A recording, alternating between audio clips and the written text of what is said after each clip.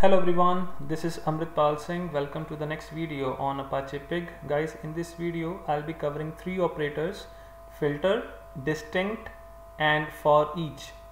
So guys, for this little demonstration I'll be using the data set which you can see in front of you, a very small data set we are having, and this data set is regarding cricket, and we have just taken the top 5 batsmen with the highest batting average in test match. So guys, this is the data we are having, and you must be wondering why we are having some duplicate records available. Just to show you how the distinct command works, right? So that's the reason we have taken some duplicate records intentionally, right? Let's start with this. First of all, we have to load the data in the pig, right, using load statement. Guys, I've already have opened up my grunt shell in local mode, so it means I'll be expecting the file coming from the local file system. So first let's load the data, right? So the relation name will be q, then we have to make use of load keyword and specify the absolute path of the file. It is available in my home location with the name test.txt, right? Then we have to make use of using keyword. Using is a part of a syntax, and we'll be using the default load function, which is pig storage, and you can see that the delimiter we are using as comma, right? That's why we're using comma. Then we have to write as a part of the syntax. Now specify the schema. The first field is player of type char array, right, because it is a type of kind of a string. Then we have to specify char array, followed by the team. Again, it's of type char array, right? Then we are having match, which is of type integer.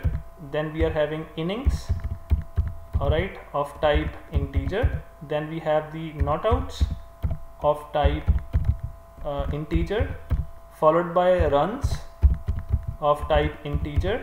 Then we have a highest score, and then I'm using it as highest of type integer. Then we have average, it's of type float, as it contains some decimal. Then we have 100, alright, it's of type integer. And then we have a 50 of type integer. Alright, so this is the complete schema, and we all know that every pig Latin statement has to end with semicolon, right? Let's see. Yes, now I guess we have got our data. Let's verify with dump keyword whether it is successfully loaded or not. So guys, you can see now we got a data exactly in the same shape as of my input file. So let's now maximize the screen, and let's start with the very first command, which is filter. The filter operator or filter command is pretty much equivalent of where clause of your SQL. Here guys, we have to just filter some records based upon certain condition. So let's start. For this I'm taking one relation as D. Then we have to use filter keyword, base relation q, by is a part of syntax. Now we have to specify the condition. The condition is I want to select all the records whose team is Australia, right? So we know that although we have certain players from Australia, let's see. So we have to specify condition in single quotes. Alright, let's press enter. Now let's try to dump D, and you will see that only the records who is containing the Australia team will be displayed. Let's see. So guys, we got only 3 records, okay. Don Bradman from Australia, Adam Voges from Australia, and Steve Smith from Australia has been displayed on console, right? This is called filter, which is equivalent of where. Next is distinct. Distinct is equivalent of distinct of your SQL, right? We have a distinct keyword available in SQL as well for removing the duplicate records. Not removing, for displaying purpose, it will be just eliminating all the duplicate records. Same we have in the case of pig. For this I'm taking another relation E, and we need to just simply write distinct followed by the base relation, which is D. Alright, not DQ, because Q is my main relation. Alright, that's it. This is the command, right? E equal to distinct space base relation name. Now try to dump it. Try to dump the E.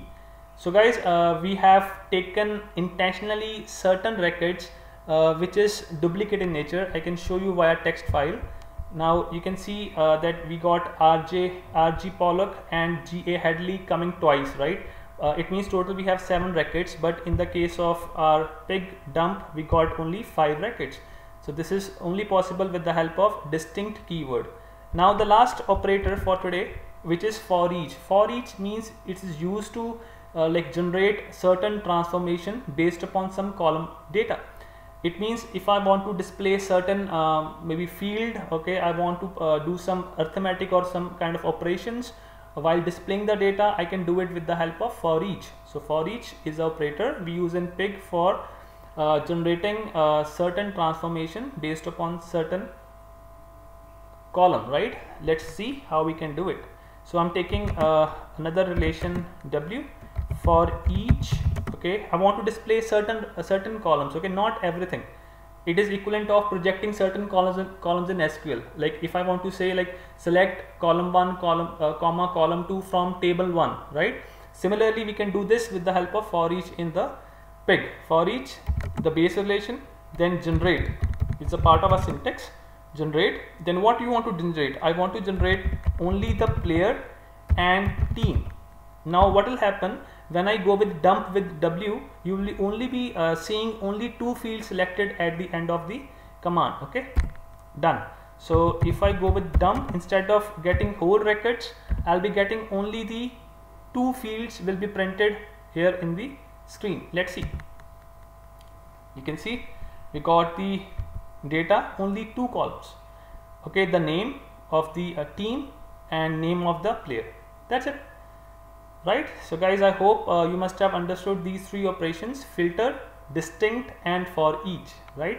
In case if you find something is not clear, please comment on this video. Thanks for watching guys. See you in next video.